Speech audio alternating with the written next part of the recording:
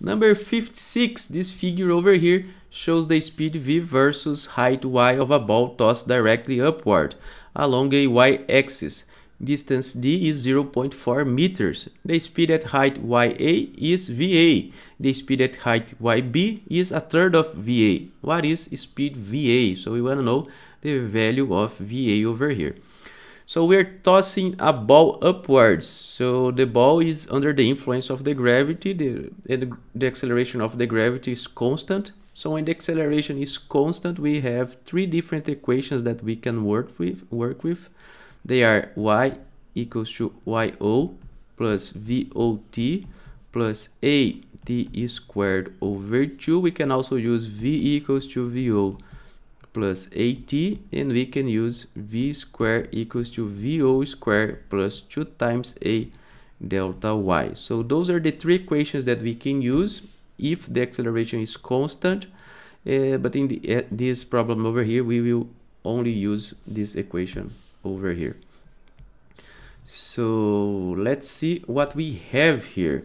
So let's say that the final speed was when the position is yb. So the final speed is this one. The initial speed is that one. And this is the final position. And this is the initial position. And let's remember that a is only the acceleration of the gravity. So let's replace this equation for the information that we know. So we know that 1/3 of vA squared, this is v squared, right, is equals to vA squared plus 2 times a times yb minus ya. And yb minus ya is d, and we know the value of d, which is 0.4. So let's make some simplifications over here. So vA is squared over 9. Let's pass this to the other side. Minus vA squared is equal to 2 times a times d.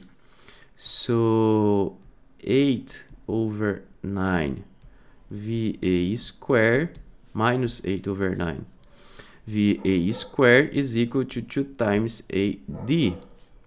So vA, which is what we want to know, is equal to the square root of minus 9 over 8 times 2 times a times d.